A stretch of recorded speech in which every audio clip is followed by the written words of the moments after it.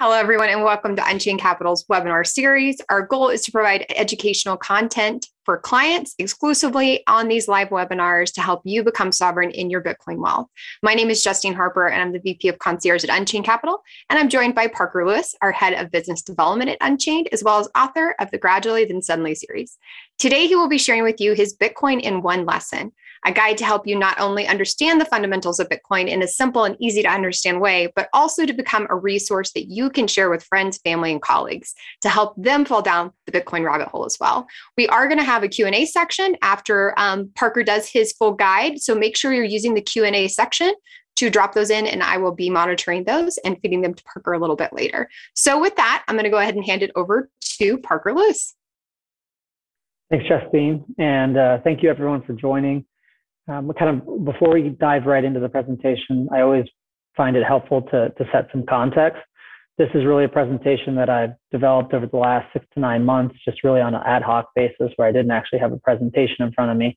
I gave it for the first time around BitBlock Boom, which is the Bitcoin conference in Dallas. So this will be my second time giving this presentation, but first time in this format.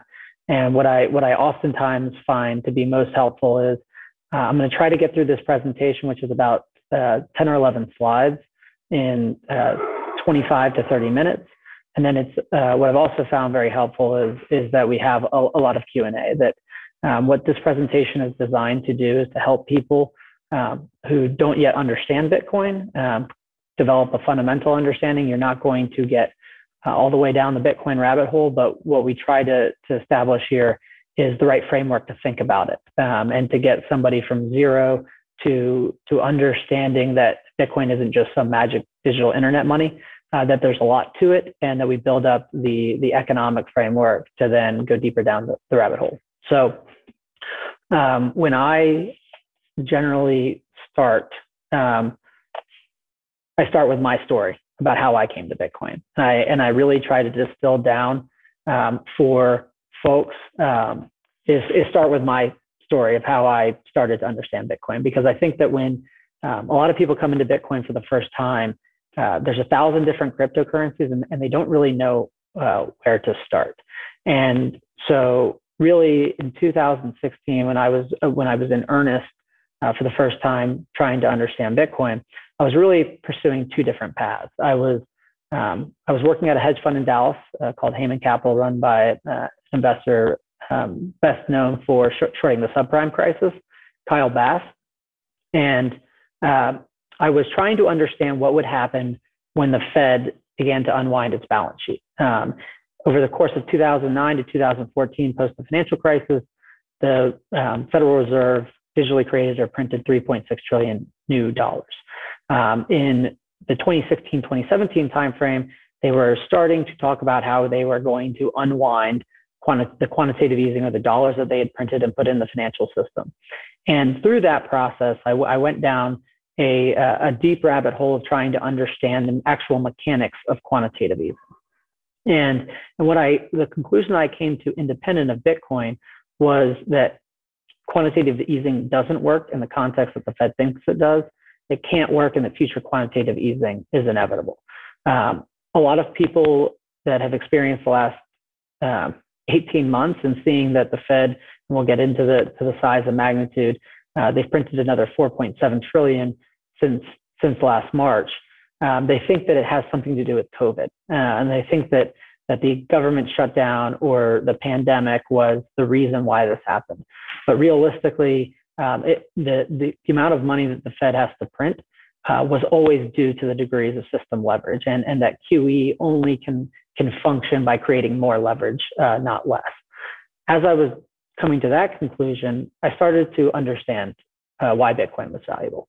And I really try to focus people on this one point, and that I stared at Bitcoin for a long time without it making sense. But I really had to learn for the first time what makes money money. And that if I was to distill for folks why Bitcoin is valuable, it all comes down to the fact that there are 21 million Bitcoin, and there will only ever be 21 million Bitcoin. And that all value derives from the fact that Bitcoin's true innovation, its 0 to 1 innovation, is that it was able to achieve finite scarcity in digital form. And there's a reason why no other cryptocurrency or no other money will be able to achieve the same. But I go so far as to say, and this is also to distill down for folks the real signal. It's not to say that this is intended to be intuitive right away, but that it's if Bitcoin credibly enforces a fixed supply of 21 million, that it will become a global reserve currency, whether it's alongside the dollar or entirely replacing the dollar or the dollar, euro, yen. That what I try to focus people on is that's the fulcrum, the 21 million. But I would also say, or clarify when I say that if Bitcoin credibly enforces a fixed supply of 21 million, that it will become a global reserve currency.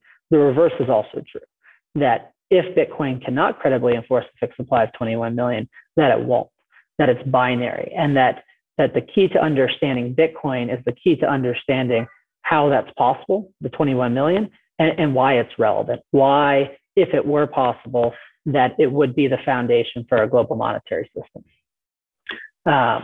And really, as I kind of came to these two conclusions, on the one hand, that QE is inevitable, and future QE is inevitable in the order of magnitude of trillions of dollars.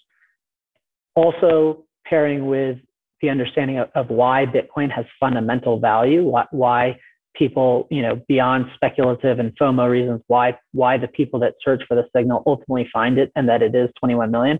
I started to understand that Bitcoin is the solution to quantitative easing. That prior to Bitcoin's existence, everyone was really forced to opt in to the government or the Federal Reserve, even though they're two distinct entities. Functionally, they are one and the same. That everyone was forced to opt into the form of currency that coordinates its monetary system to be debased against their will, and that Bitcoin provides a path to voluntarily opt out and to opt in to a currency system that has a fixed supply. And to really distill this point down, I highlight the 13 weeks, the 2 weeks prior to the COVID shutdown, which happened on March 12th, and then the 11 weeks thereafter. And what I have here on this table is the amount of Bitcoin that were issued each week and the amount of dollars that the Fed digitally created. And, kind of to highlight, there's a lot of things to learn from this one slide. When I started doing this presentation, I would just sit on this one slide and then run off the cuff to explain the rest. But what I highlight for folks is when I say that future QE is inevitable, it's that prior to the government shutdown, the Fed was already printing 82 billion and 70 billion a week. And at the height of post-financial crisis quantitative easing, they were printing 85 billion a month. So the money printing had already started, and had already started because the financial system had displayed its fragility and its imbalance about 6 months prior in September of 2019. But then what we see post-COVID is that the Fed printed 356 billion in the next week, 586 billion, 557 billion. The entire, over the course of 2010 and 2011, which is generally referred to as quantitative easing 2, that second round, the Fed printed 600 billion over the course of about 18 months. And in 1 week, the Fed printed 586 billion. That ultimately, there's a lot of macro investors that will, talk about trends in the global supply chain and M2 growth and M1 growth, different ways to quantify the money supply in the United States. Base money drives everything. What we have here on the right side are actually new dollars being created in the system, and ultimately, this is what drives higher food prices at the grocery shelf, higher gas prices at the gasoline station. This is where all inflation derives from, that it's man-made, and that everyone has this problem. Everyone in the United States has this problem. They have this problem now. It's acute. Most people don't understand it, but everyone realistically has this problem, that they don't have a good form of money. On the left side, or the middle column, we see the Bitcoin issue. And we can obviously see that the numbers are significantly smaller, but something critical happens towards the bottom of the page during the week of May 20th. It actually happened in the week prior, but this is where you start to see it in the numbers, that the rate of issuance gets cut in half. And I'm not going to go into all the details as to how Bitcoin credibly enforces its fixed supply, but this is core to it, that every 4 years, the rate of issuance gets cut in half. You don't have to trust any central third party that will happen. It's not enforced by magic internet code. It's enforced by economic incentives and enforced by the Bitcoin network. Going to the next slide. This is where I just try to reinforce for folks that the problem is massive.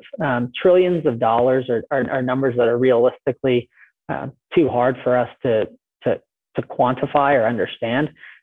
What I try to throw out for people to ground it is on the prior slide when I showed that in a course of 3 months, the Federal Reserve printed $3 trillion. Realistically, since this latest round of quantitative easing started, it's 4.7 trillion. That's more than post-financial crisis QE. Over 5 years, the Federal Reserve created 3.6 trillion. Since September of 2019, it was 4.7 trillion. Over the course of those 3 months, it was 3. But even this year, when we're all seemingly, quote, not in an economic crisis, the Federal Reserve has printed 1.1 trillion. Not only is that a lot of money, but if you think about just 1.1 trillion, I usually use the analogy, I'm generally speaking to an audience in Texas, but most people are familiar with the Dallas Cowboys and Jerry World. And that stadium cost $1 billion to build. And that $1 billion coordinated economic activity over the course of 6 years. It's one of the nicest football stadiums. At the time, it was the nicest football stadium that existed in America. And there's only a maximum of 32 football stadiums that exist. Well, $1 trillion equates to 1,000 Jerry Worlds. And that's what's been flooded into the system just in the first 9 months of this year. But on top of that, the $3 trillion last year was 3,000 Jerry Worlds. But there's massive economic consequences to these operations that the Federal Reserve affects. And realistically, that the actual insertion of QE only dictates that the Fed is going to do more QE in the future. And a lot of times when people start to learn about Bitcoin, they think if they're in the United States or Europe or some other developed world, that they don't have the same problem that people have in the developing world in terms of currency crisis. They think Venezuela has a hyperinflation. That's not my problem. This is different.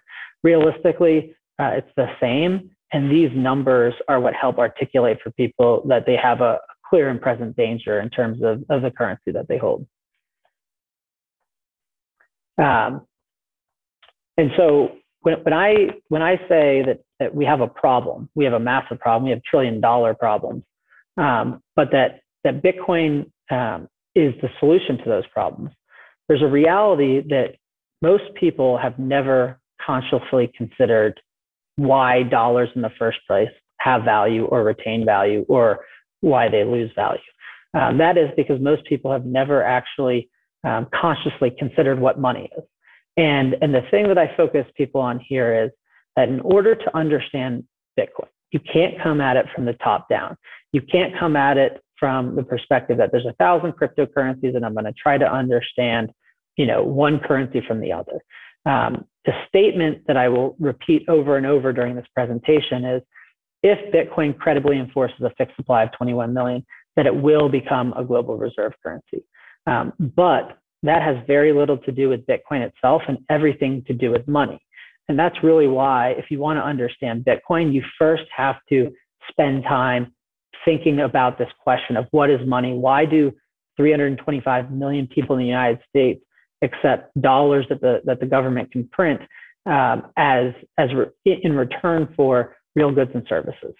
And what I highlight here, and this isn't for you to immediately have this make sense, but it is to establish, in my view, what the key monetary properties are that you should be thinking about, because money never competes in a vacuum.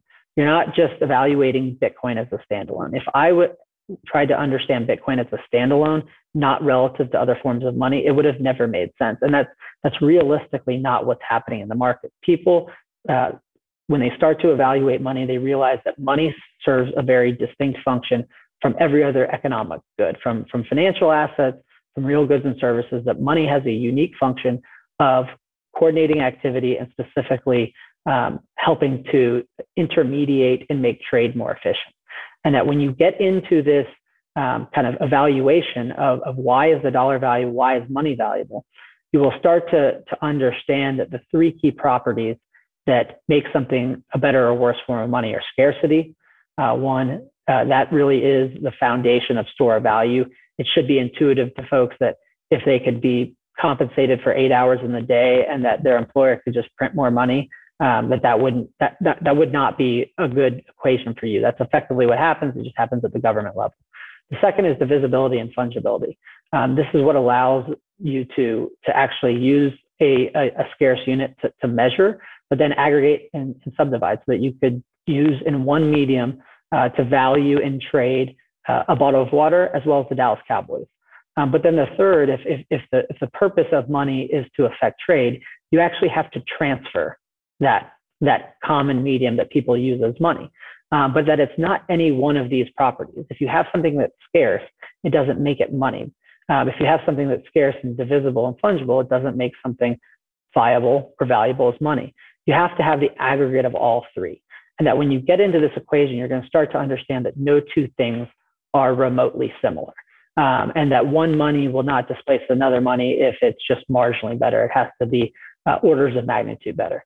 But the key point that I make is, and I think that if you practice this in your daily lives, if you ask people what makes the dollar valuable or what makes gold valuable, but focusing on the dollar, they will say that it's either a collective hallucination or it's a belief system or it's because the government requires taxes or there's the military. It's none of those things.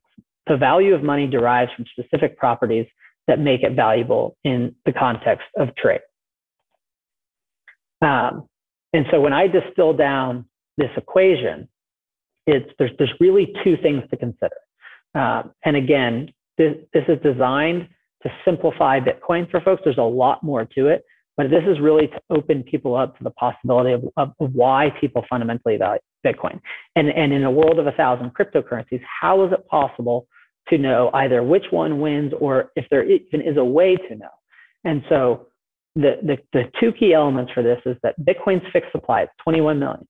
If it were to be true that could happen, and it's timely because Jamie Dimon came out yesterday and said, I don't believe it, the 21 million. Have you looked at the algorithm? But the reality is there is a way to know. You're not going to get that in a 30-minute presentation from me, but what we're trying to do here is distill down the decision points.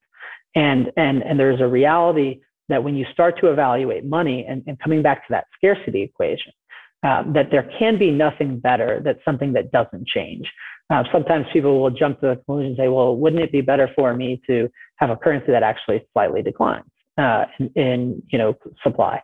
No, the optimal monetary policy is one that actually cannot change, because if you were to think about, well, what happens if a currency were to decline in supply, you would have to answer the question, well, by what mechanism does that happen? Which holder of the currency gets their money taken away from them? And it becomes arbitrary. That the neutral monetary supply, the fixed monetary supply, is the optimal money supply. And think about it in an individual case. If I was to receive payment in the form of money, what would I prefer? Would I prefer something that can't change or something that could be printed by a currency? Because printed by a government. Because always remember that money is an A/B test. Every form of money competes with every other form of money for every exchange. And you're making this conscious decision either truthfully, consciously, or subconsciously every day. But that 21 million fixed supply is the optimal monetary policy. And that when I said before that if that is true, that Bitcoin will become a global reserve currency, it is because money converges to one based on its natural function. Now, I tend to stop people here before I go to the next slide and I say, hey, there's a lot to unpackage. There's a lot that you're going to have to question about this. And really, the questions that I laid out here are the questions that are most pertinent. It is Bitcoin actually finitely scarce? How? If so, is that finite scarcity viable and valuable as money? Why can't Bitcoin be copied? There's 1,000 different cryptocurrencies. Do monetary systems converge to one? That these are the questions to work through to distill down. And also I try to frame for people that these questions are answerable questions by you don't have to be a rocket scientist. In fact, oftentimes rocket scientists can't figure this out, that it's more questions of common sense than it is one of IQ. Here, I kind of, to answer this first question, how does Bitcoin enforce a fixed supply? This is the hardest question. this is actually the question that if you're trying to understand why Bitcoin is valuable, this is actually the second to come to because it's the hardest. And what I tell people is that it's like, accept that it's value, that it's difficult. Appreciate the context that a lot of people have come and stared at this equation. There's a saying in Bitcoin, verify, don't trust, but trust me as to the cadence of the questions to ask. Accept that it's not magic or voodoo or just simply by chance. And then, at this level, I really focus people on that it's a combination of energy, computing, cryptography, distributed systems, and economic incentives. But that Bitcoin, the currency itself, is the keystone that binds everything together. It's really the glue that aligns all economic incentives and ensures that no one has to trust anyone else, that this is enforced on a trustless basis by the aggregate network. But then I come back to what I said at the beginning of the slide, which is before questioning the how, first understand the why. So it's essentially jump ahead. Ask yourself the questions or go through the rigor on the monetary side to say, if Bitcoin did have a fixed supply of 21 million, would that be valuable? Because if you stare at that equation and come to the conclusion that it would not, then the question about how becomes irrelevant. But if you come to the conclusion that if it were possible, then the other questions become relevant to you. To support this idea, again, because it's not particularly intuitive that money converges to one. And there's a lot to unpackage there. But really where I focus people at the beginning to try to understand that actually is the case or that it's even a possibility. Oftentimes people will look at the dollar, the euro, the yen, the bolivar, the peso, the pound, the real, lira, whatever currency, and they say there's a lot of fiat currencies. Of course, there's going to be a lot of cryptocurrencies. But the reality is each one of those fiat currencies that I just listed off emerged off of the monetary properties of gold or silver, some other commodity money. But more practically, the world converged on the gold standard over the course of thousands of years. And the question that you have to ask yourself is, why was that the case? And was it by coincidence? And I say that knowing that most people do not understand why gold is money or why it emerged as the global standard of value. But it did, and people have to accept that it wasn't just by mere coincidence. Of all the things in the world, why did the entire world converge on gold as a monetary standard? And that the various different forms of fiat money that exist today only exist in large part because they leverage the monetary properties of commodity monies, particularly that of gold, that the dollar itself does not have any inherent monetary properties. Second, because this is something important to demystify, it is the world of 1,000 cryptocurrencies. Why only one? Well, even if you don't understand the fundamentals of money just yet, you can appreciate that if you think about your own individual life as well as the lives of everyone around the world, that 99.9% of people in the world, of the 8 billion people, they only interact with one form of money if they're lucky to interact with a form of money at all. And then the question to ask is why, and is it by coincidence? It is not by coincidence. It's inherent to the problem that money solves, and that convergence doesn't happen by coincidence, happens by necessity. But it's particularly because of the problem that money solves, and that in order to solve it, it dictates that everyone converge on a consensus, at least on a local level, and then on a broader level beyond that. But more realistically, if everyone has access to a better form of money, and Bitcoin is global and permissionless and censorship resistant, that the world will converge on it. And that's what's happening as we speak. But now kind of to come back to a key idea. So everything about this presentation is to distill down for you the ideas to think about as you're evaluating this thing. Bitcoin makes zero sense. There's a world of cryptocurrencies. There's a bunch of fanboys and they're overly confident. The majority of those people have no idea what they're doing. So we can agree on that. But that there is signal to find through the noise. And that to distill it down, it's the 21 million, it's that money converges to one, but it's this recognition that Money is an A/B test. That you make this decision every day where you have dollars, you know they're devaluing, and you're choosing some other near store of value. And today it might be a financial asset or real estate, but you're making certain decisions because you know that the money that you're holding isn't very good and that it's engineered to lose its value. You either understand that at the Fed's level or you understand it in practice by seeing local prices increase over time. But this, in the A/B test of money, it really comes down to monetary issuance and that foundation of money, which is scarcity.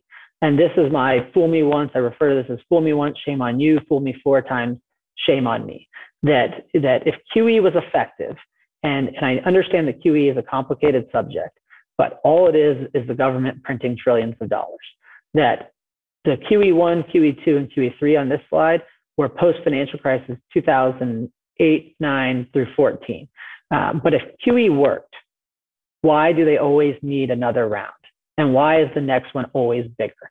There is a reason. It's because quantitative easing, for it to work in the Fed's context, it has to take a situation where you have a credit problem, an unsustainable credit system, that QE is specifically designed to cause the expansion of credit. And that will continue to be the case until the entire system actually collapses. And that part of that evidence is now, and we can go back to a podcast that I did with Marty Bent and my former boss, Kyle Bass, that was prior to all of this, that I forecasted that this round of QE would have to be larger than the last round of QE. And it is because at the last round of QE, the credit system in the United States was 53 trillion. Today it's 85 trillion. That it's the size of the credit system that dictates that this money be printed because it's designed to keep that credit system propped up. I also highlight on this slide what Paul Tudor Jones said, because there's certain concepts in the slide deck that I'll continue to bring up. There's the fact that it's 21 million, that everything hinges on that 21 million fixed supply, that money converges to one. But that I like to show people that when people actually look at Bitcoin on a fundamental level and when they ultimately find the signal, that it is this key idea of looking at Bitcoin versus the dollar, that the context is not Bitcoin versus 1,000 cryptocurrencies. It is Bitcoin vis-a-vis other forms of money that you previously owned. And so what Paul Tudor Jones said was, this is from May of 2020 when he announced that he had allocated to Bitcoin in his primary funds was, and he's describing quantitative easing. That first slide that I showed you, the weekly amount of money that was printed, he described it as, it has happened globally with such speed that even a market veteran like myself was left speechless. We are witnessing the great monetary inflation, an unprecedented expansion of every form of money, unlike anything the developed world has ever seen. And then when Paul Tudor Jones, again, in the same letter, when he's describing why he decided to allocate to Bitcoin, it is, I also made the case for owning Bitcoin, the quintessence of scarcity premium.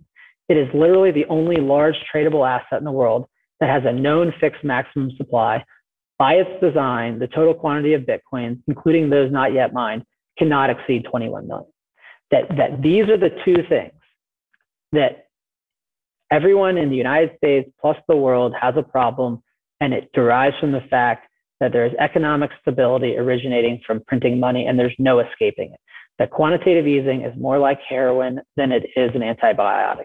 It actually can't cure the patient. It's just giving the heroin addict more heroin. Bitcoin is the solution. It's the solution because anyone in the world that has an internet connection, and realistically, it's easier for someone to adopt Bitcoin in the United States or a developed world, but it will be the entire world. And practically speaking, anyone that wants to work for it can get it anywhere in the world. That the value, and this is a demonstration, this blue line is the 21 million supply. The orange line that steps down is the rate of issuance. I think I originally took this chart from about a year ago when the Bitcoin halving happened, but recognizing that every 4 years approximately, the rate of issuance gets cut in half. There is no central committee that decides that. The network enforces those rules, and everyone can credibly rely on it without the need for trust. And that it really doesn't require a rocket scientist. It requires someone to look at this equation, the A/B test of money, and understand that this is going to continue to happen, and that this is credibly enforced. It's credibly enforced every 10 minutes. people particularly see it when the rate of issuance happens, but practically speaking, Bitcoin on a decentralized basis is credibly enforcing its fixed supply around the clock. Ultimately, though, and I like to kind of bring these two together, if money is an A/B test, that the actual demonstration of that, or the best way to see what the consensus is the price.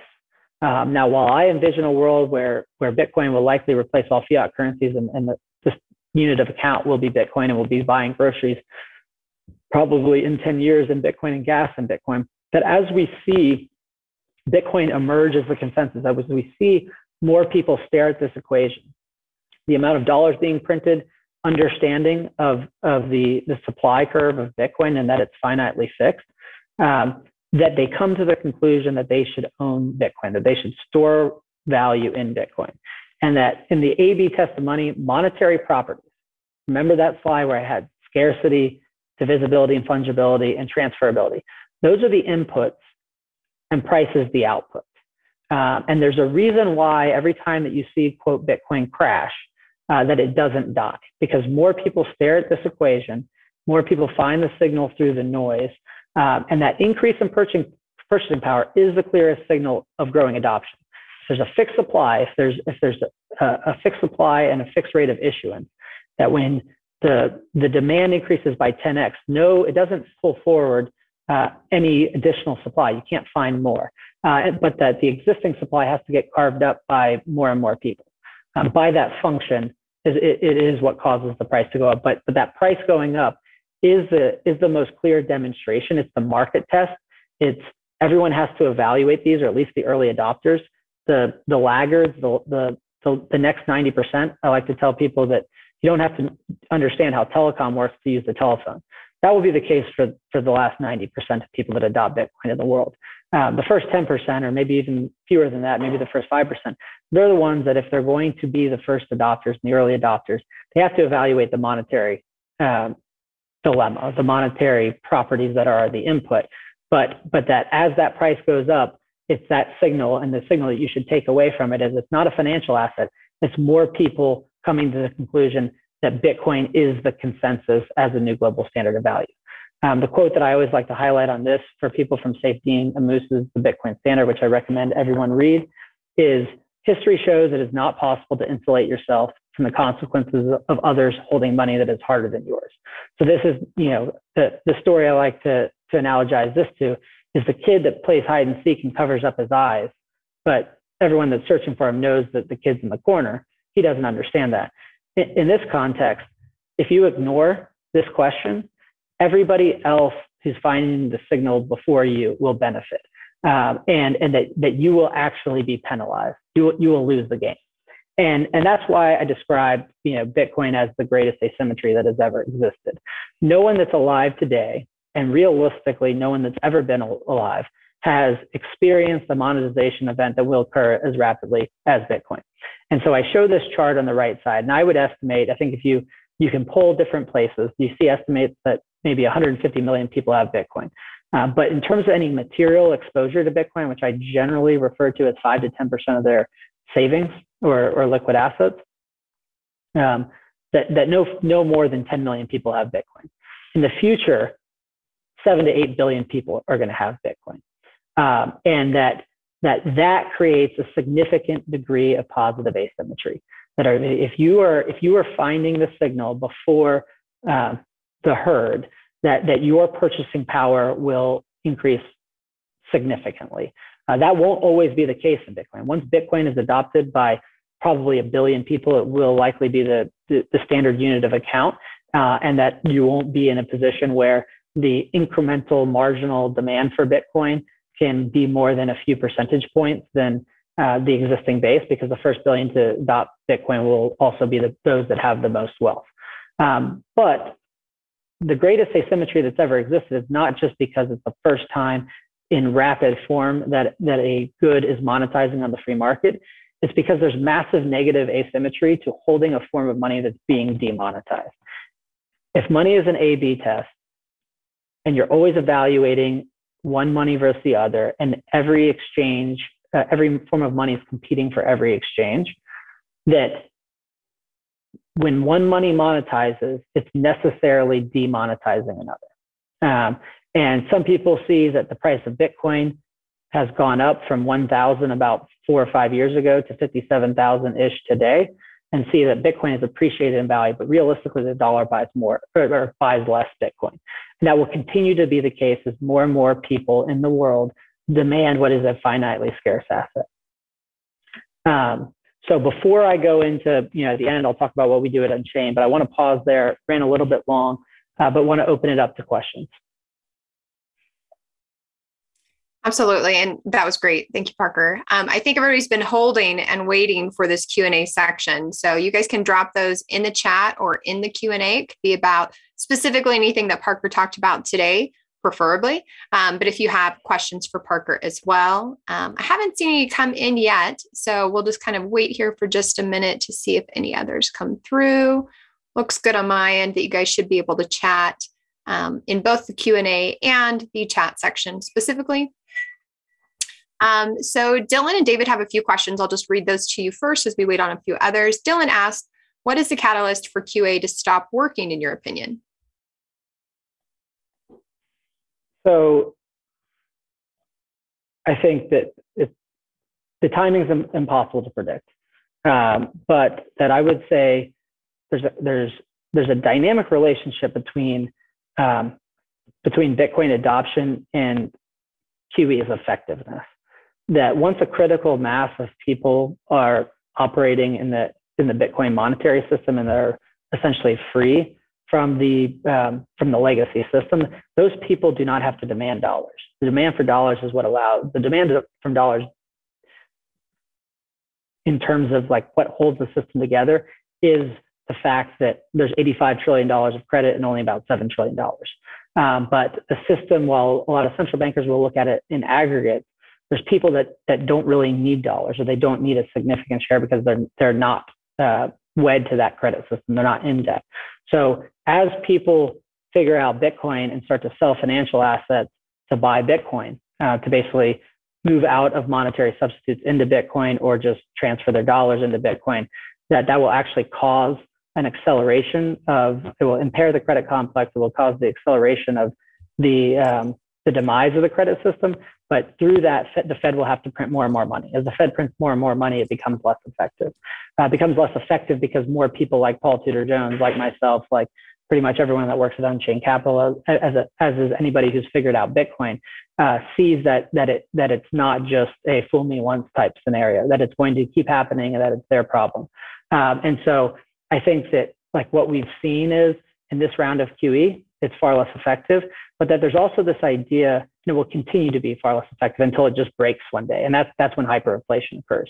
But what I point people to the hyperinflation, which will be the sign that that the dollar has failed and the QE has stopped working. It doesn't just happen as a function of printing money.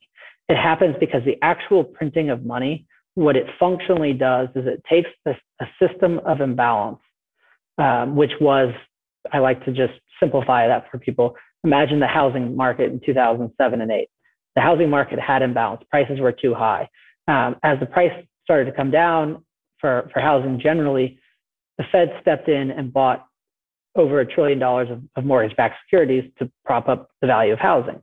They actively worked against free market forces to allow imbalance to be sustained.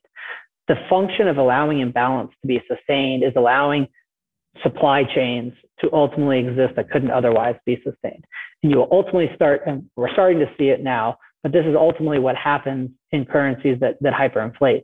It's that as more and more money becomes abundant, the real goods and services that people need become actually scarce, and the whole function of money breaks down. The example that I use for people is Venezuela. GM used to manufacture cars in Venezuela. They, in 2014 or 2015, had to write down $500 million of Venezuelan bolivars, ultimately to zero, and then they could no longer import parts from their suppliers to build cars, and the system continues. So it's not just a function of printing money, it's that the printing of money allows imbalance to be sustained, and then once something breaks in the supply chain, it gets exacerbated. So the timing is impossible to predict, but we already are seeing QE be less effective today, requiring that they need more, and also seeing supply chains start to break down. So I would probably forecast over the next 10 years that QE becomes totally inept and not functional. Awesome. And we've got a lot of really good questions coming in. One that was specifically asked a little bit early, and this is kind of it's a very speculative question, is do you have any opinion on what countries you may see adopting Bitcoin in the future next? Is there one that you sort of have your eye on that you think would be doing so in the way that we've seen El Salvador do? Yeah, I'll jump into that. There was another question maybe we can handle next I just happened to see, which was Bitcoin numbers may be finite, but there are thousands of cryptocurrencies and more being added. This would be akin to the Fed printing money. Maybe if we just could come back to that. Yeah, absolutely. Yeah, and also for folks that are on the call, I'm going to stay beyond the hour. A lot of people will have to jump. That's kind of what we originally set up. But for folks that want to join or stay and continue to ask questions, I'm here as a resource. But in terms of other countries that adopt Bitcoin next, like I'd say at the sovereign level, the Ukraine has recently signaled that kind of made a forward statement that Bitcoin and cryptocurrencies are legal. It is a key NATO ally, so seeing what happens with Ukraine and seeing that they're taking that forward action, it's beyond just or it's not yet at the point of making it legal tender, but the fact that at the sovereign level they're substantiating, hey, no, this currency is good and legal here, or at least it's not illegal. I think the Ukraine is one country to look out for. Brazil is another country. Again, I find it a little bit futile to predict which and when, other than there will be others. Just like, in MicroStrategy's case, they might have been the first corporate to publicly acknowledge they had Bitcoin, but then Square followed in Tesla. Others have that likely aren't public yet, but that they all inevitably will. But I would expect to see over the next 12 months that, at least another country or two will take a similar stance. But that it will be a country that doesn't have a reserve currency. That the countries that need Bitcoin most or that can benefit from Bitcoin most are countries that could opt in for the same reason as individuals do to a monetary system that isn't controlled by anyone else. If you want to jump right into Jim's question that you had read there, and then if you see one that you'd like to do first, please go ahead. Yeah. So on this one, I would point people to, and we'll share some resources after the call, but one of the articles that I wrote is Bitcoin cannot be copied. And what I try to focus people on here is that Bitcoin's open source code is open source, that I could go copy the open source code and ask people to take Parker money, but nobody would, because that code base would say that there will only ever be 21 million. But it's coming back to this idea that Bitcoin doesn't have a fixed supply of 21 million because software code says it does. That anybody who, whether it's Ethereum or, Cardano, and I hate even using those terms because I find them to be useless malinvestments, but that each one of those are effectively me creating my coin and saying that it has value. And the key distinction is you can copy Bitcoin's code base. You can copy its design and its engineering. You can copy its idea, but you can't copy its monetary properties. That its monetary properties, that fact that Bitcoin has a credibly enforced fixed supply of 21 million, it didn't the month after Bitcoin was released. It probably didn't 6 months after it was. It probably didn't even a year. That as the Bitcoin network grows, it actively becomes more decentralized. And that decentralization of the network, which there is there's not even within 1/1000th of a degree of decentralization that exists in any other currency in the world other than Bitcoin, that decentralization not being static and that it gets more and more decentralized and more secure is critical to this question. But then you have to pair in the fact that money converges to one, right? That we all only really need one money. And so you can either opt into a decentralized money that is trustless, or you can opt into a separate form of money, and every other form of money not named Bitcoin is dependent on trust. And so as Bitcoin grows, it gets more and more secure, money converges to one. And if you're in that dilemma, whether it's Bitcoin vis-a-vis any other cryptocurrency, you have to realize that each money is competing with every other money for every exchange, and they're designed to fulfill the exact same purpose. There's other cryptocurrencies that will say, I'm not money, I'm gas, or I have this utility. But if an asset is only a utility in exchange and it doesn't have a claim on a productive asset, it has to compete as money. And what you'll find is you only need one, and that no two things are similar. That when you start to evaluate scarcity and divisibility, transferability, fungibility, and that all of that only exists in Bitcoin because of decentralization, and that the fact that Bitcoin exists, the fact that there is something with a credibly fixed supply of 21 million, makes all other cryptocurrencies, practically speaking, all other currencies over the long term obsolete. That you don't need a second form of money. So you're always in that decision. Is Bitcoin more secure to carry my value in the future, or is, some third-rate 2-bit, 10th cryptocurrency? So when you distill it down to that point of you can copy the code base, but you can't copy the monetary properties. The monetary properties are that 21 million, the decentralization, the censorship resistant. They're all emergent, but the monetary properties are also, and the monetary network is also, the infrastructure in place to support Bitcoin, the hardware wallets, the nodes, all the code review that's gone into it. And so I like to describe it as Bitcoin, if you can accept that money converges to one, that Bitcoin is running a race and it's a marathon, and it's at the 13-mile marker and you're starting at zero if you form a new cryptocurrency.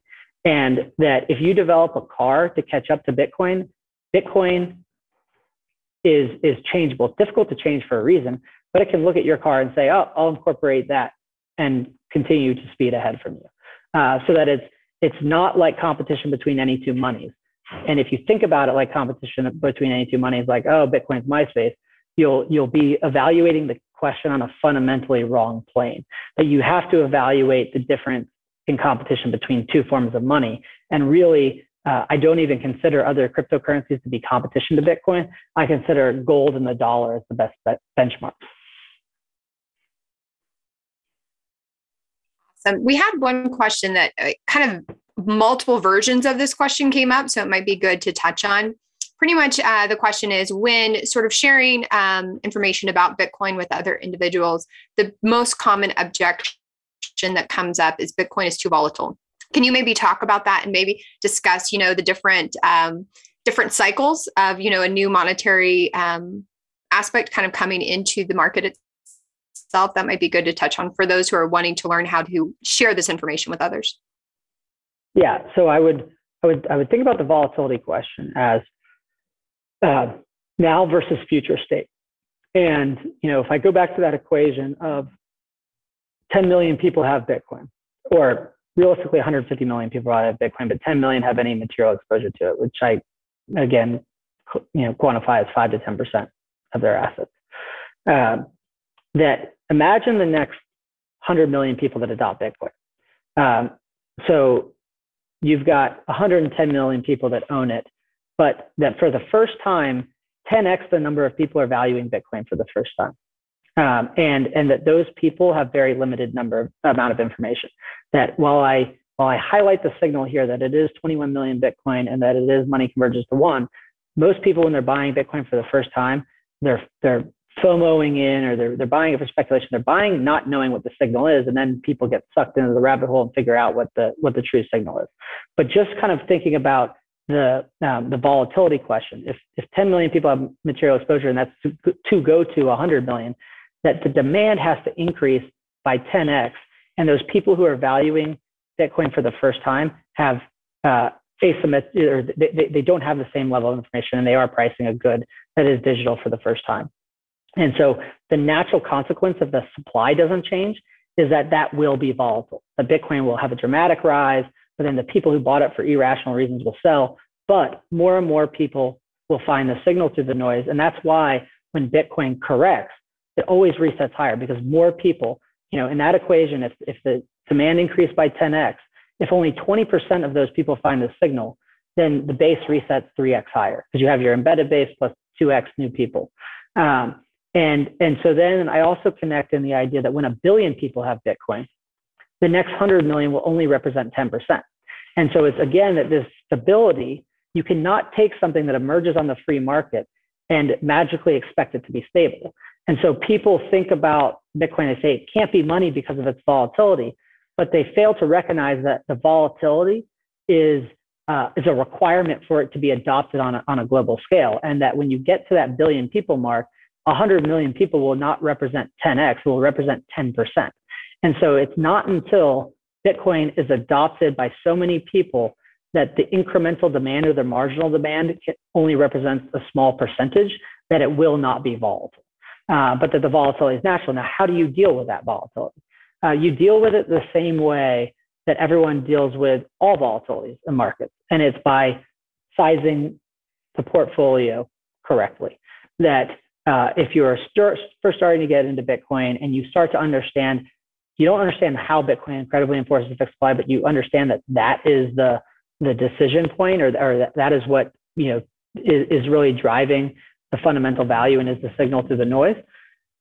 If you have 1% of Bitcoin and 99% of everything else, is your portfolio volatile? Well, if everyone approaches it that way and just allocates 1% of their portfolio to Bitcoin, they're not subject to its volatility, but through that process, it will become the standard of value and everything will be volatile around it.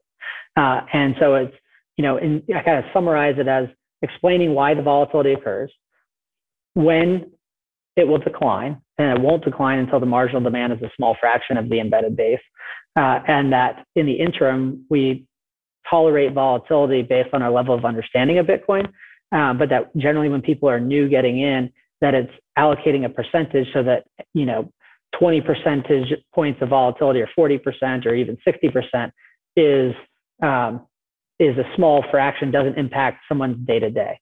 So I always tell people when they're first getting into Bitcoin that they should buy enough Bitcoin such that the price doubles. They don't feel like they made money and they'd want to buy more. And similarly, if the price cut in half, that they wouldn't feel like they lost money and they'd want to buy more. And that they're doing the work on a fundamental level because the problem that's in front of us, both as individuals, local communities, state, federal, whole world, that the problem of printing money is too important to ignore.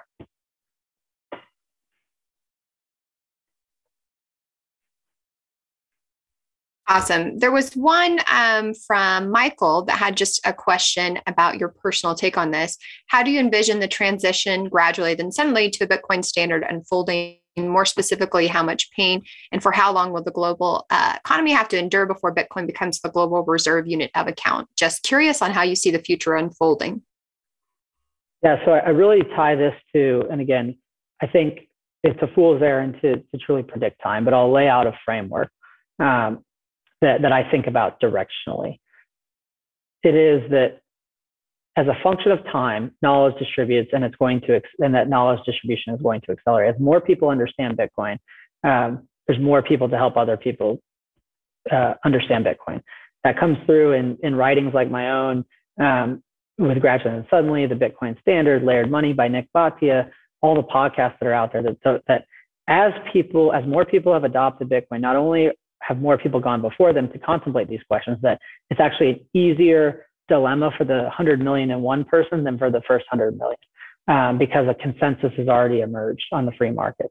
And now they're just taking with greater access to information. So I do expect the knowledge distribution to accelerate, as well as the ease of adoption, not just because better and more infrastructure will exist, but that it's actually a function of the people that have gone before you. That the first 1,000 people that adopted Bitcoin, they were real crazy. Maybe the first million, they were even crazy. But once you get to a critical mass, the incremental adoption should and will accelerate. As we've seen historically, Bitcoin adoption through these supply shocks or each halvening, that adoption generally increases by 10x in a wave. And that doesn't mean that 10x number of people all of a sudden understand Bitcoin, but if 10 million people today kind of have found the signal through the noise and have material exposure, then through 2 cycles of Bitcoin halvenings, that would get us to about 1 billion people in the next 10 years. And that when 1 billion people, because I'm also relying on assumption that the first billion will be those that have greatest access to information and the greatest share of wealth in the world, that within the next 10 years, we'll get to a billion people having adopted Bitcoin. And that will be enough people to shift and make Bitcoin the standard unit of account, global standard of value, and displace other forms of money. It doesn't mean every other form of money doesn't exist at that time, but that Bitcoin will be the predominant currency that's used for day-to-day transactions. I do think, and I don't present like a dystopian world of doom and gloom, that when people print money, every single time the experiment has happened, it's ended in tears. And so I try to be realistic that you cannot shift away from an $85 trillion credit system in the United States or 300 trillion credit system globally that's fueled by fiat currencies that can be easily printed to a sound monetary standard like Bitcoin and expect that there's just this easy transition where there's no pain felt. I like to think about the analogy that with Venezuela has turned into an abject disaster. It used to be one of the wealthiest countries in the world, but it would be far worse if there weren't other functional currencies around Venezuela for people to continue to rely on to get aid to Venezuela and to coordinate economic activity to try to reboot its system, or if Bitcoin did exist. So I think about that with the developed world where you have developed country fiat currencies. If all of those went away or hyperinflated and Bitcoin didn't exist, the pain would be far greater. So there'll be a lot of people that place the blame on Bitcoin, but it will ultimately be because their governments printed trillions of dollars, and people that were solvent and operating in a Darwinian world that is kind of survival of the fittest. It's really, we are all going to survive because we have a form of money, and that as that consensus emerges, whatever would have happened when the dollar credit system fell apart will be far less painful because we actually have a form of money that can coordinate economic activity, and it will accelerate when that occurs. But that's just generally how I think about it as a construct. All right, great. And there's a few more questions here. I don't know how many more you want to go through, but one that did pop up that I thought might be a good conversation, and this is from Anonymous here, is how much of an impact will a Bitcoin ETF have on price and adoption in your opinion, or what are your overall thoughts on that? So I discussed this in the Press and Pitch podcast. I think it's coming out today. I personally don't get too excited about a Bitcoin ETF. Maybe this is a good place to transition to what we do at Unchained, and then for folks who want to stay on, I'll continue to answer questions. I view the ETF as a vastly superior or inferior way to hold Bitcoin. That an ETF is slightly better than what is currently in the market with GBTC, which is a trust where their shares are publicly traded. But I think about it as an ETF has the same problem as GBTC, which is that it has multiple layers of counterparty risk. And if I use GBTC as an example, which is really the only public vehicle, trust vehicle where people can buy and sell shares in a public market, GBTC uses Coinbase custody. But then on top of Coinbase, you've got the trust actual counterparty risk, which is Grayscale. You've got, or at least you have the trust, and then you have Grayscale, and then you have Grayscale's parent, and then you have whatever broker it is that you use that's actually holding those shares. And so you basically have 4 or 5 different layers of counterparty risk on top of just Coinbase, and you could just go and own Bitcoin in Coinbase and eliminate those. So when I think about the ETF, it is, yes, inevitably some additional flows will come in. Because I view it as fundamentally slightly better than a GBTC, I think that the actual tidal wave is things like what our partner NYDIG is working on, where they're working to light up all the local and regional banks so that people don't have to go to Coinbase. But the more places that are turned up to say easy to buy Bitcoin, that will really be what changes the game, and that the ETF is just one part of that. But really kind of coming back to kind of that dilemma of like, do I buy it in an ETF? It's like, yes, I'm recognizing I used to work in work for a hedge fund. I understand that it will bring in more flows. But what's going to bring in more flows is when Google decides to buy Bitcoin, or Apple decides to buy Bitcoin, or Facebook, because they need the money in its treasury.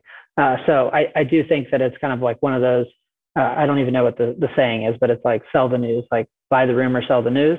That's probably how this one will go.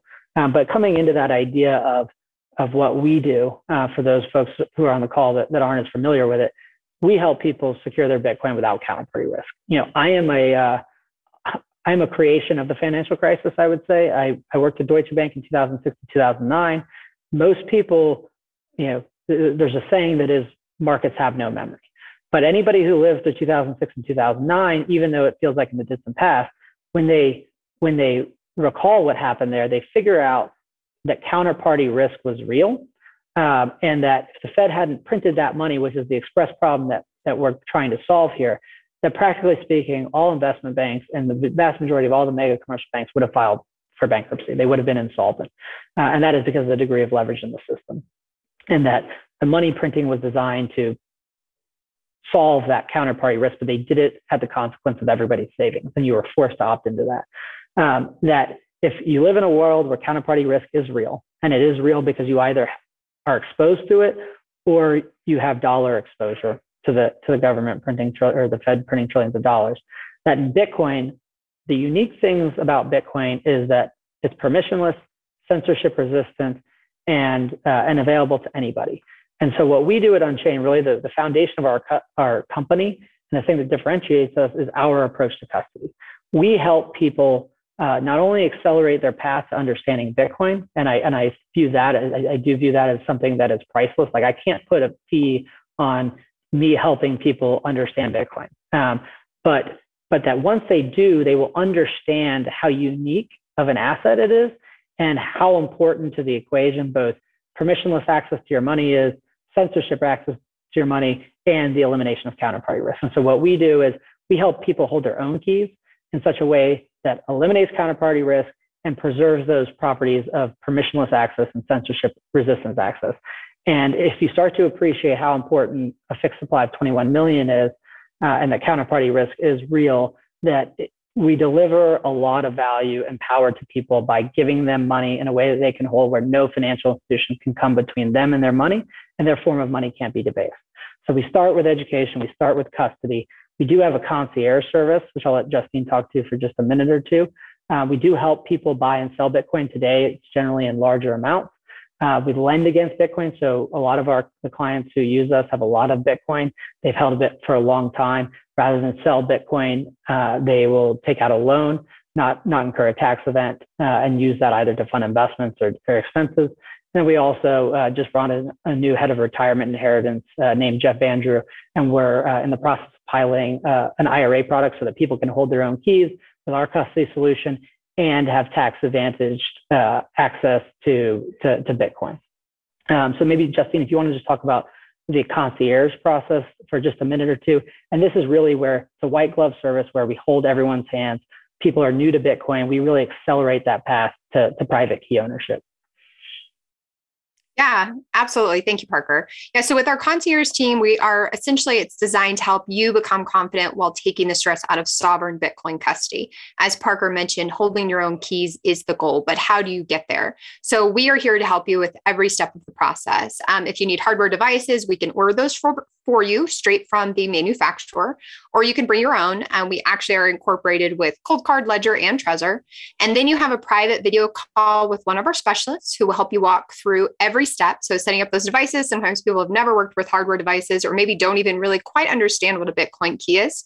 We walk you through every step of that, help you create your multi-sig vault, go over best practices, operational security tips, and then give you hands-on support. Oftentimes on these calls, we're helping clients make their first ever Bitcoin transaction, moving funds off exchanges and into addresses they hold the keys to, which is extremely empowering. And then we're here for you after onboarding with ongoing support from the team, exclusive continuing education webinars like this one, as well as a team of experts available when needed.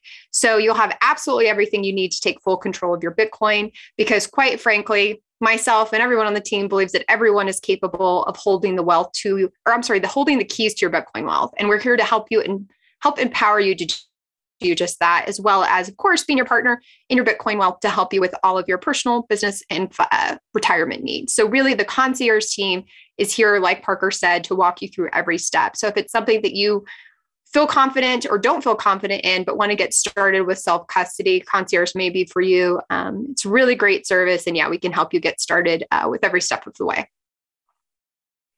Thanks, Justine. And the last thing I'll say for people that want to hang out and ask more questions, I'll hang out and do that.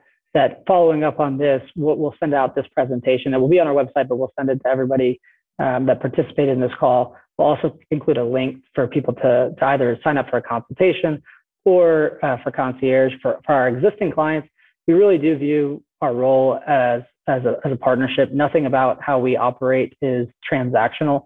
And so if you have family members or people in your network that you think would value that, we'd also appreciate you not only forwarding the presentation along, but also sharing the idea of concierge for people that either have Bitcoin on Coinbase or Gemini, or people that are adopting Bitcoin for the first time. So with that, Justine, if there are still people kind of that are asking questions, I'm happy to dive back into the regularly scheduled program. Absolutely. So let me go ahead and feel free to scan here too, because we have quite a few. So it depends on how deep you want to get into things. Let's see. There's a lot of kind of beginner questions. There's some questions about inflation concerns and loose policies. Do they concern you more or less and less on Bitcoin adoption? One I thought was kind of interesting here that you may want to touch on, I'd actually like to hear your opinion on this, is how will the Fed convert from dollar to Bitcoin? What does that look like? And when will that become necessary? So when will Bitcoin become the global reserve of the Fed? Do you have thoughts on that? So there's a first rule of Bitcoin that if the Fed ever knocks on your door and asks to buy Bitcoin, you have to tell all your friends. So, I mean, I think realistically that what is more likely to happen is that the U.S. government is going to, when it, whether it's the Colonial Pipeline or some other seizure or some illegal activity, that when they seize Bitcoin for an actual crime that's been committed, that they're going to continue to hold that Bitcoin, and that will be the more logical way that Bitcoin ends up on the federal government's balance sheet. Now, that wouldn't be the Federal Reserve, but it might hold that Bitcoin at the Fed. I do not see a world where a global central bank that has a reserve currency will be out in the open market buying Bitcoin. Like, that is the ultimate our currency is done move. And it will also be something that's incredibly difficult to hide, and will only accelerate the downfall of the currency by that news being in the market. What was the question on inflation? Okay.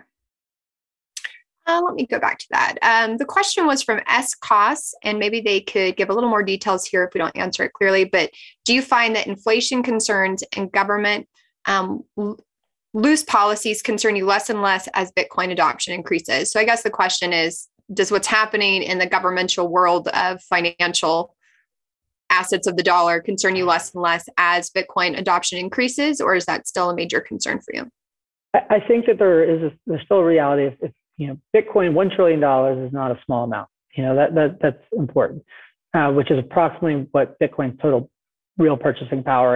And practically speaking, we still do need to compare it to the dollar for that kind of real purchasing power, because the dollar is the unit of account, is the global funding currency, and it's our best direct connection into real purchasing power. So there's we have to recognize that $1 trillion is not small. It is significant, but global financial assets are $400 trillion.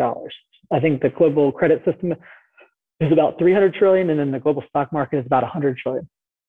So it's still very small. Now, that small kind of relative size those are the flows of funds that are going to come into Bitcoin.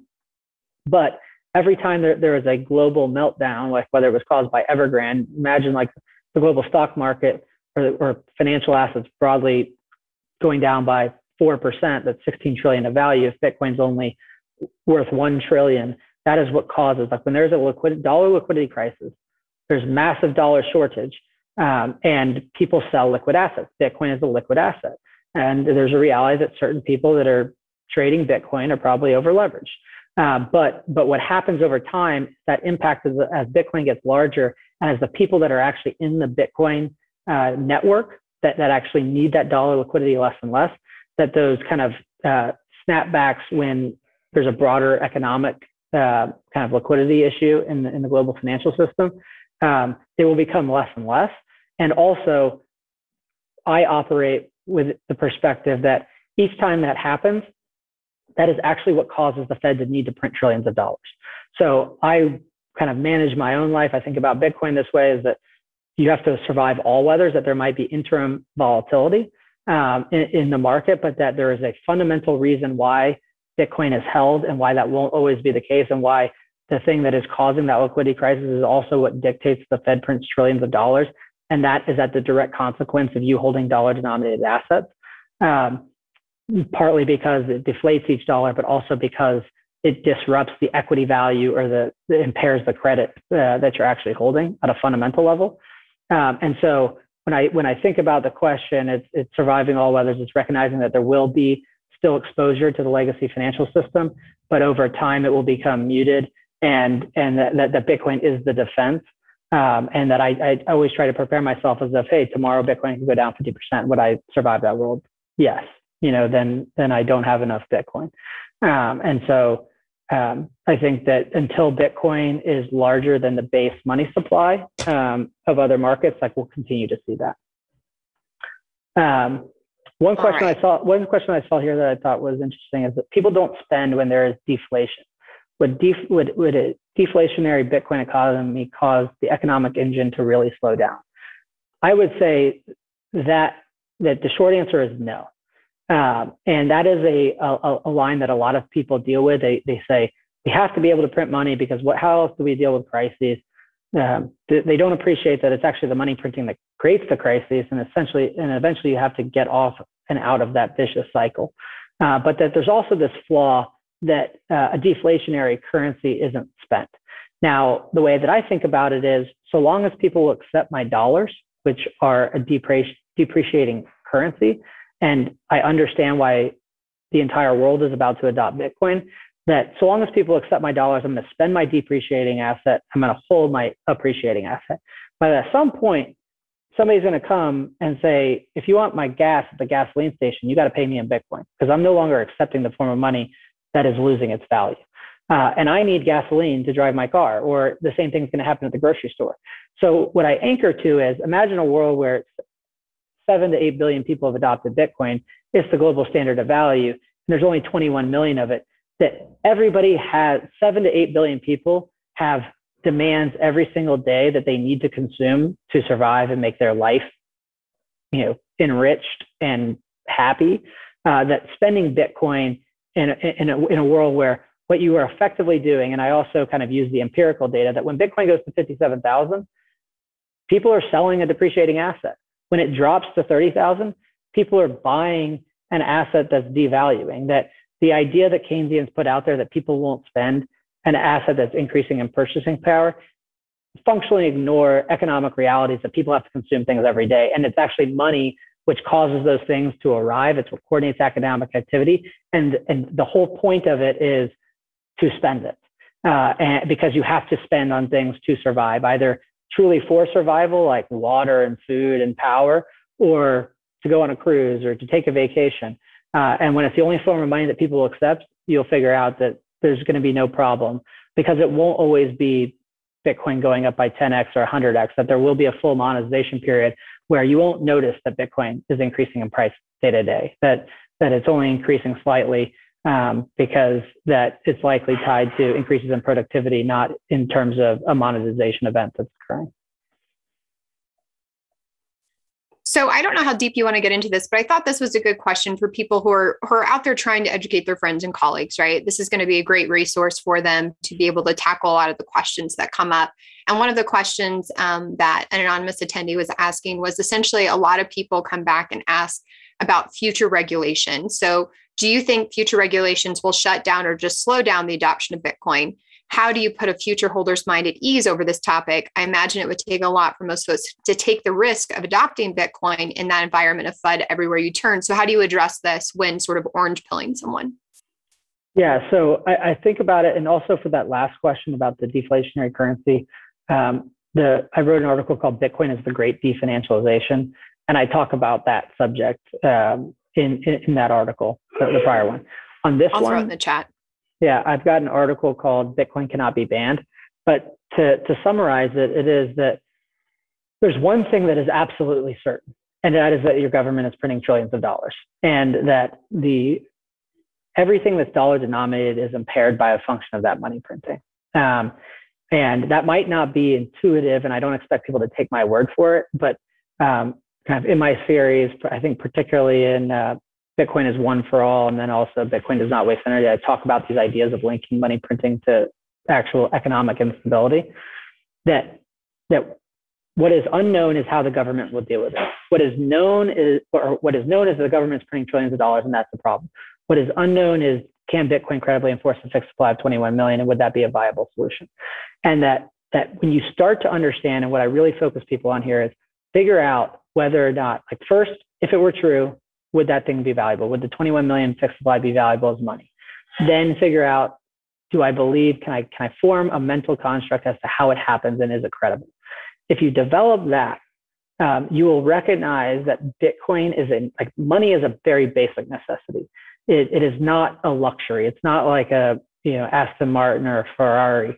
That money is literally what allows clean water, power, healthcare, food, gas. Like without a functioning form of money, you turn into Venezuela. So when I think about the government banning things, I think about it at that level. And I recognize that when the government banned gold, private ownership of gold in 1933, gold didn't cease to exist in the world. The dollars devalued and gold became more valuable. When the government tried to ban booze, they weren't able to functionally ban booze. That Bitcoin is orders of magnitude harder to stop by its design, and it is fundamentally more important. So when you put 7 to 8 billion people that all have the same problem, and that money is a very basic necessity, and that Bitcoin is the best form of money that's ever existed, that I anchor to that point when I worry about anything that the government might do. That they weren't able to functionally do things of lesser value and significance, but they're not going to be able to overcome greater. And that you have a clear and present danger, and that's your government printing money and debasing your savings and destabilizing the economic structure. So to me, the answer on that level is obvious, but that's really what I anchor to. But I also highlight for people that at the decision tree, it's if Bitcoin credibly enforces a fixed supply of 21 million, if you come to the conclusion that that's not possible, then there's nothing for the government to ban. But if it is possible and it is valuable, then there is something to ban. So it's like before you start to contemplate the question of can the government ban it, focus on how does it actually work? And because you won't have a framework to evaluate whether or not it can be banned, or what position do you want to be in. But then when you take it to the next level, if you say, oh yes, I believe that I understand and have a framework for how Bitcoin credibly enforces a fixed supply of 21 million, then you'll also start to realize, well, when do these actions come into place? When would the government try to ban Bitcoin or put some regulatory action on it? It will be once it's clear that Bitcoin is threatening the government's monopoly on money. And so you could have either been in the position of how does your purchasing power increase rather than be devalued if holding dollars, or the opposite. And most rational economic actors would rather be in the position of holding that asset that has increased in purchasing power by multiples and been in a position and been so successful that it's credibly threatening the monopoly status of countries all over the world in terms of the control over the money supply. And that they would want to own that asset and then be faced with a position, just like anybody that was holding gold at that time. Well, what do I do? Because the only other alternative is I was left holding the bag and I'm in the same position. I don't have the asset. I haven't seen my purchasing power increase. And I made the decision for myself long ago, and I'm not faced with a decision of what to do. All right, we've got a lot of really good questions here. I like a lot of them that are really just trying to figure out, like, how do I come back with some really informative answers to individuals who have these certain kind of common misconceptions or concerns. So another one of those, which I know you wrote a really great blog series on, which I just linked, but the environmental argument and discussing, proof of work versus proof of stake. This is something that we hear a lot about. It's the FUD dice that won't go away. But how would you respond to someone when you're in the middle of kind of sharing this information with them and they come back with maybe that issue? What would be a good response in your opinion? Yeah, so I think a good response would be that you can send them one of my articles. So that part of the reason why I wrote those articles was to help not only myself leverage my own time, but other Bitcoiners to be able to share them so they don't have to explain from scratch. Because I also find it to be that if someone doesn't want to invest 15 to 30 minutes to understand a subject, that you explaining it to them, it's not that they don't want to know, it's that they're not listening. And so I would have them first read an article and then discuss their questions that derive from that. On the, kind of the question about Bitcoin does not waste energy, I always come back to this idea that people, for context, Bitcoin consumes about 14 exahashes of compute power, which translates to about 14 gigawatts, probably translates to like 12 million homes, or at least around that order of magnitude in the US, based on how US average homes consume energy. They look at that number, they say, well, man, if we could just take 14 gigawatts of power and repurpose it to homes, we could power a lot more homes. But they don't question, like, where are all these homes that are without power? And just like in China, when China banned Bitcoin mining and it's in the process of shifting over to the United States, other parts of the world, particularly Texas, that where are all the Chinese homes that are suddenly being powered now that the Bitcoin energy supply is gone, or isn't being consumed for Bitcoin mining? That realistically, that's not the way that energy works. That energy is developed based on end demand, and that the more you need, the more you can get, the more you can pay for, the more you can coordinate with a reliable form of money, the more you can go extract. But more importantly, someone will not understand the cost to secure the Bitcoin network if they do not understand the value of it. So whenever you see somebody that says Bitcoin wastes energy, that it consumes too much energy, you have to start with, do you understand why Bitcoin is valuable? Because somebody that does not understand these ideas that I talked about 21 million, how it's credibly enforced, that it's only enforced by a function of energy, and why it's a utility, they don't have the benefit side of the equation. So therefore, they are ill-equipped to be able to do a cost-benefit analysis. If you don't understand the benefit, you can't make any statement on the cost, because if you did that, you would say, like, I don't understand why people play Xbox, or why they get value from that, like cut off Xbox spending. I don't understand why people drive cars, because I live in New York City, I can walk to all the places. Cars are a waste of energy. Now, realistically, most people still understand cars, but that's the type of thinking. So I always anchor the point, first understand why Bitcoin is valuable. And if you don't understand that, then you can't comment on that it wastes energy. The other thing I highlight for people is that when they start to think about how economic systems actually work, that money is really at the foundation. That when I say it's a basic necessity, that like all things, like cars, boats, anything, pipes, water and waste management systems, telecom systems, everything is an invention. We're taking a resource and we're turning it into something that can be used as a higher order. But that kind of, as the economic systems emerge from a barter system to one that's actually fueled by money, and that money is actually what allows economies to scale, and for a division of labor and specialization of labor to take shape, to deliver more goods to market, that the money is actually the foundation of the economy. And that at the second order, it's energy inputs and energy outputs, that for everything that you consume in your daily life, it requires energy. And I come back to this example of Venezuela, where Venezuela is one of the most oil-rich countries in the world. They don't have a form of money, so they can't extract the energy resources from underneath the ground. And now they can't get water, basic healthcare, power to their city centers. So when I think about Bitcoin's energy use, because money is the foundation, that the energy that's used to consume and protect the Bitcoin network is the highest and best use of energy, because you won't be able to get out all the other energy resources that you need to turn into whatever you might consume: plastic cups, Xboxes, getting water to your house, getting power to your house, having access to an iPhone and telephone services from AT&T or Verizon, if you don't have a form of money. That the supply chains are incredibly complex. The only way they're coordinated is through the function of money. And so, I use the analogy of when you're on an airplane, they say, before you put the oxygen mask on the child next to you, put it on yourself. It's first secure the monetary network, because everything else is a derivative of the monetary network. And the energy that Bitcoin uses is actually what's ensuring that the rest of the world doesn't turn into Venezuela. The other question was on proof of stake. This is the hard one. I haven't actually written about this one, so I'll address it. The proof of stake question is, like, you also have to understand why money converges to one. Always anchor back to the reason why Bitcoin is valuable is because it credibly enforces a fixed supply of 21 million.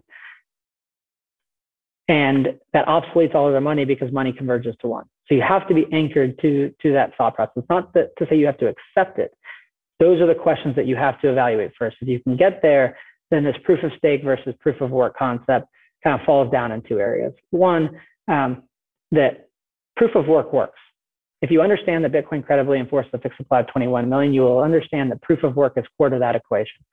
And that for proof of stake to work, quote work, it couldn't be better than Bitcoin. It could only do the job. It could only deliver the same benefit. You might say, well, it can do it with less cost, but for the utility that it actually provides, what proof of work allows Bitcoin to do is affect currency issuance and vital settlement on a trustless basis. That is working, and proof of work is what it's allowing to work. Some new technology, if we were to call proof of stake a technology, which it isn't, and for people that don't have the context, proof of stake is a mechanism that this cryptocurrency called Ethereum is contemplating shifting away from proof of work to, based on this idea that Bitcoin consumes too much energy, but we already explained why it doesn't. But that for proof of stake to work, it would need to be able to affect final settlement and currency issuance on a decentralized basis. First, Ethereum is centralized, so it already doesn't work. But second, what proof of work allows for, this consumption of energy, and by this consumption of energy and then the validation of nodes that aren't consuming energy, basically the entire Bitcoin network is validating all transactions, and the energy that's consumed is what makes it really costly to the point of impossible to write an invalid transaction to the Bitcoin ledger, and essentially prevents invalid transactions from occurring. That only exists because there's separation of powers in the network. That you do not want the people who own the stake, the owners of the network, also setting the rules. Because what you get in that world is seniorage. And so proof of stake is effectively the system that we have today.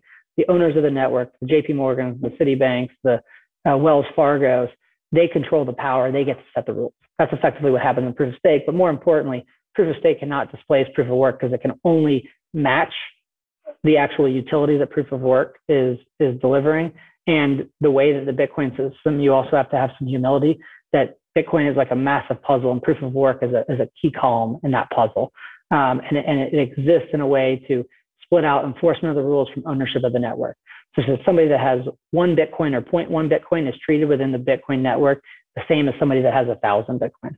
That can't be true in proof of stake, but more importantly, just think about Bitcoin. Like Bitcoin wouldn't be displacing the dollar or gold if it wasn't an order of magnitude, if not orders of magnitude better as a form of money.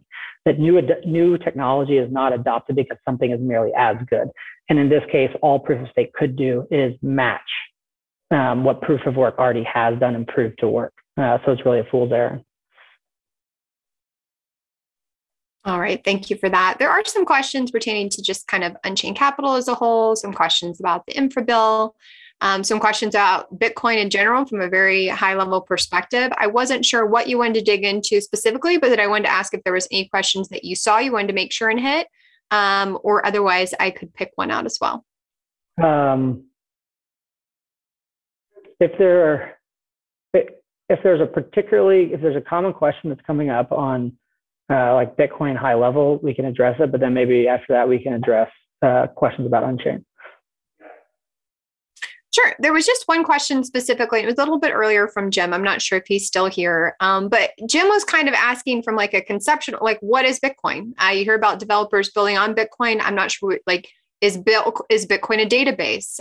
Is there a way to store information on Bitcoin? So like, that's a very, very beginner level, but it's here. And I didn't know if you wanted to sort of give your very Parker take on, what is Bitcoin? When you're explaining it to somebody, how can you conceptualize to an individual who maybe isn't used to the technology what Bitcoin is in a easy to understand way, maybe? Yeah, well, what I would say is I definitely, before you get into the meta level questions of like, what is Bitcoin? Because those are questions best answered further down the rabbit hole of like, where are Bitcoin? Where do they live? Like, well, where is the blockchain? What is proof of work? That those questions should really be kind of asked or handled, because any explanation that I were to give of like, what is Bitcoin? Like I consider it a monetary system. It's a system that has a currency that's free from any government, that is governed by no one, and that actually includes not only a currency, but a network to move that currency around, and that it's permissionless, unable to be censored because nobody controls it, and that it serves as the foundation for the world's new monetary system. But I would really, really tell people, because if you start to answer or ask questions below those of like, what is a node? And like, when you say it's a monetary network, like, what does that mean? That you need more building blocks to have a conception of what the answer is. And so I really focus people to start with anchor to the dollar. What gives the dollar value? Anchor to are there certain properties that make something better or worse in trade? And are those objective? Are those the inputs that people evaluate when they're considering which form of money to adopt?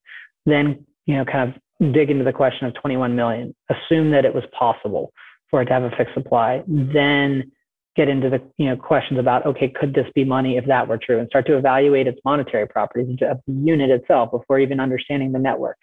Then get into the how. And the how is where when you start to understand how Bitcoin credibly enforces a fixed supply of 21 million, you can't get to that point without starting to understand those questions of, is it a database, or, what is it? So that really is the progression that I would lead someone down to even get to that point. And I think what you said earlier is a great point too. We don't all understand exactly how a car works, but we see the use in it. We don't understand how our laptop is doing what it's doing, but we find it beneficial. So I do think that's a really great point to not always focus on the how, but the why. So yes. So the questions on Unchained were more of a very general. Where do you see Unchained going? What's the goal in the next 5 to 10 years? What would you like to see it grow into? And just an overall sort of Unchained Capital future goals question. Yeah. So, I think about it at the fundamental level. We don't consider ourselves an exchange. We don't think about ourselves as an individual product. We think about ourselves as a partner. We approach everything that we do as, for people that value our approach to custody, we want to help them in their personal context, their retirement needs, their business context, navigate their future Bitcoin world. But that when we add up the focus on the individual relationships, that what we want to be is the most trusted brand in Bitcoin. We want to make collaborative custody the standard. I think when a lot of people adopt Bitcoin today, they go over to Coinbase. We want it to be that everyone is holding their own keys, and that people understand not only why Bitcoin is utility from a fundamental perspective, but that as they do that, they are going to be in a position to understand why custody of Bitcoin is so important.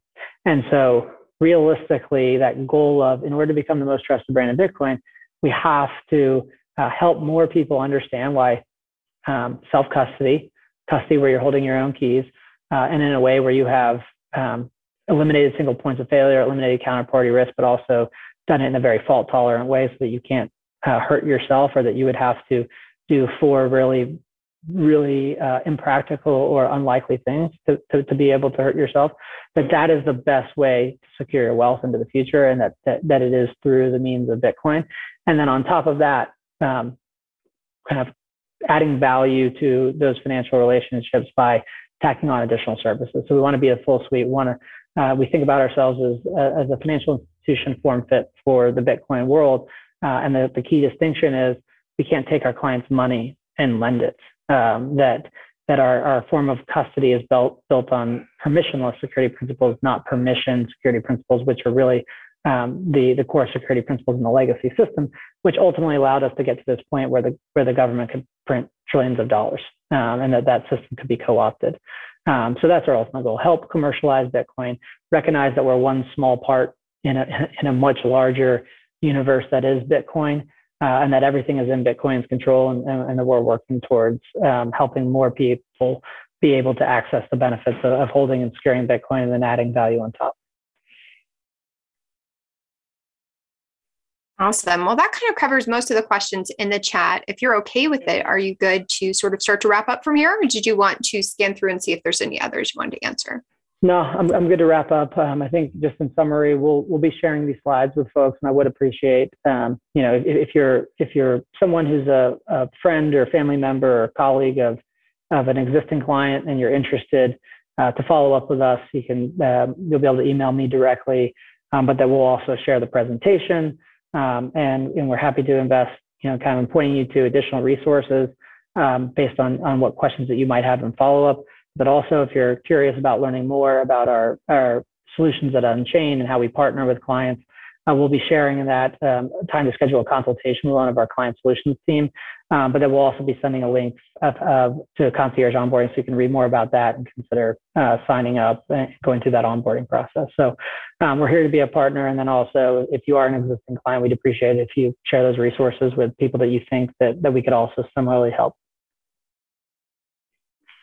Absolutely. And I did share the link in the chat, but as Parker mentioned, you'll be receiving an email after this with a recording of this session, but also the slides, and then a link to share with anyone to get that free consultation if you have other questions. So with that being said, I want to thank everybody for coming to Unchained Capital's client exclusive webinar series. Really glad that you guys are here. We do have a resource of YouTubes from previous webinars, but we also will continue to have these client exclusive webinars to sort of help you become confident and empowered in your Bitcoin wealth as far as continuing education. So please feel free to check those out on the YouTube, but also check your emails for upcoming invitations to the next one. With that being said, thanks so much for everybody's time, and we will see you next time. All right. Thanks, Justine. Thanks, everyone.